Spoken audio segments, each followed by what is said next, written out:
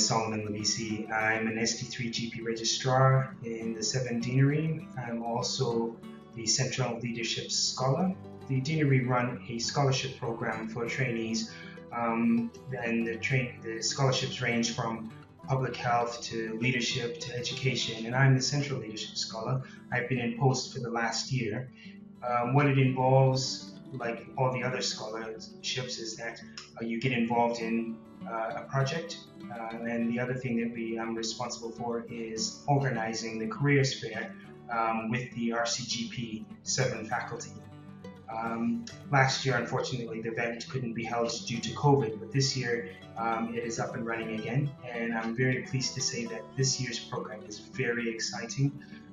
We have outstanding speakers, for instance, Professor Dame Claire Garada, who is the new RCGP president, but we also have a variety of very interesting workshops from planetary health, lifestyle medicine, research, medical education, urgent and unscheduled care, and all of these are to equip GP trainees or soon to be qualified GPs about the world of work.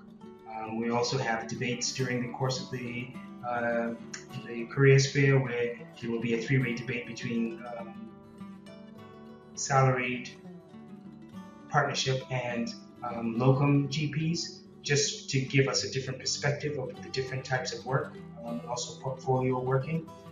We're also pleased to have quite a few stands and sponsors that will be at the careers fair, and this will allow delegates to engage with prospective employers and companies and organizations that may be of use for them once they qualify.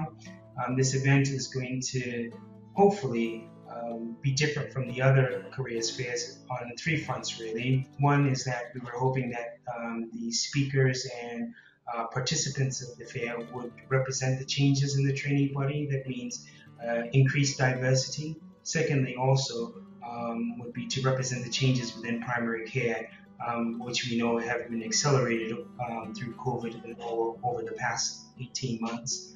And lastly would be to have more up-to-date topics that are in a greater variety of sponsors that would give the GP trainees more options of things that they can do post-CCT.